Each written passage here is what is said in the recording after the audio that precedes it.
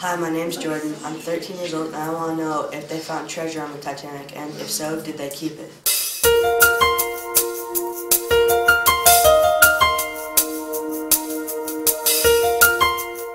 My name is Dudley Foster. I'm at the Woods Hole Oceanographic Institution's Visitor Center, and I'm going to answer the question about whether we found any treasure on the Titanic.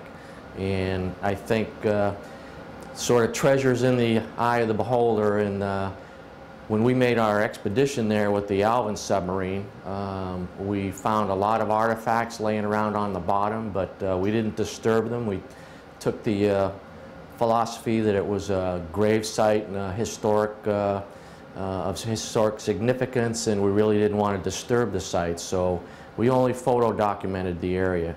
But one of the things we did do was took down a brass plaque, a commemorative plaque honoring those people that perished in the wreck, and we left that on the Titanic. And there you may have seen some pictures of the brass plaque sitting on a bollard, which is where they used to tie up the ship with the big lines when it was on a dock. And those bollards had a brass top on them, and they're very well preserved, so it seemed a good place to put the plaque where it would be visible by future visitors.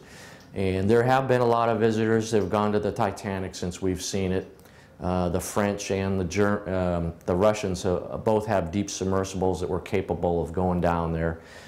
They did collect those, the French did collect quite a few artifacts.